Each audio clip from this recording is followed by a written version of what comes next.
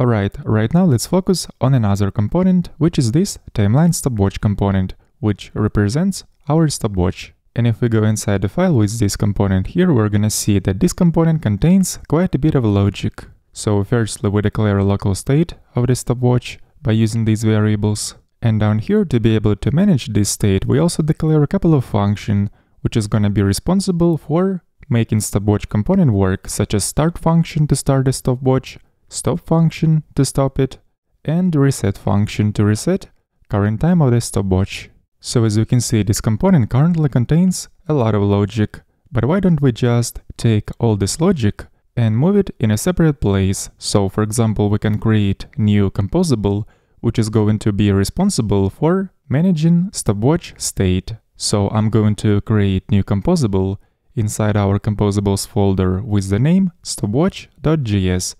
And right here, let's just export the function with the name useStopwatch. Here I'm following the convention of naming composable functions and start the name with prefix use.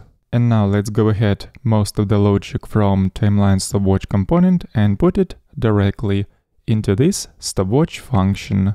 So I'm just transferring over registration of the watcher as well as three functions: start, stop, and reset. And as we can see in the body of this function, we reference variable timeline item a lot of times. So instead of referencing this property on the props object, which by the way we don't have an access to inside this composable, we're going to pass one parameter to this function, which will be timeline item object. And then we can simply remove all mentions of the props object. So next, what I'm going to do is copy all these imports from timeline stopwatch component and paste it into our new file with the composable. And then I'm going to remove all unused imports and keep only those that are used. And of course the same thing we have to do inside timeline stopwatch component, so let's switch over to this component and remove unused imports here. And there is also one more thing that we still have to move into our stopwatch function, and that is these state variables. So let's cut them from here and paste it into useStopwatch function. Again, we don't have access to the props object, so let's remove this mention and import function ref on top. And now whatever we're gonna need to gain access for inside this composable, we will basically return. So down here I'm going to return an object from this composable, which is going to contain all the data and functions that we need to reference from outside. So in this case I'm going to include in here two state variables such as seconds and is running. And in addition to that, we're also going to expose a couple of functions: start, stop, and reset. We absolutely have to do so because all these functions are going to be used inside timeline stopwatch component. And now I'm basically going to copy this whole thing, then switch over to timeline stopwatch component, paste it right here, and this will be the structured value from our composable function useStopwatch that we're gonna call right here.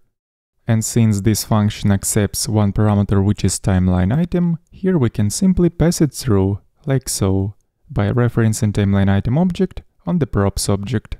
And then let's scroll up and write an import statement for the composable function useStopwatch and import this function from the composables folder, like this. And as we can see, the ref function is no longer used in this component, so we can remove its import. And then let's scroll down to the place where we are calling our new composable, and this time, as we can see, this component has become much leaner because we have actually extracted all the logic responsible for managing stopwatch state into a separate composable function, and here we're only receiving some state variables and functions that we're gonna use in this component's template to manage stopwatch. And by the way, we can also get rid of this isStartButtonDisabled variable by basically moving the expression which this variable holds directly in the template, like this. And as we know, inside the template we don't need to reference props object directly in order to access the prop. So let's remove this mention, and then right here we no longer need this constant isStartButtonDisabled. So I'm gonna remove it.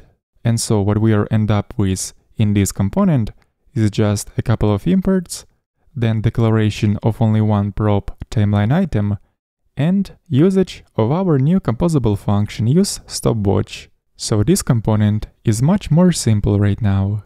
And now before finishing this lesson, let's finally check everything in the browser. So I'm going to mainly check the behavior of the stopwatch. Let's start tracking the time for a particular activity and make sure this time will be decreasing on the activities page. And on the progress page, the scale is growing as well. So this part is working. Let's also try to stop the stopwatch for a moment, then start it again, and also reset the time of the stopwatch. So as we can see, the behavior of the stopwatch is predictable as before. That means everything is fine and we can continue our development in the next lesson.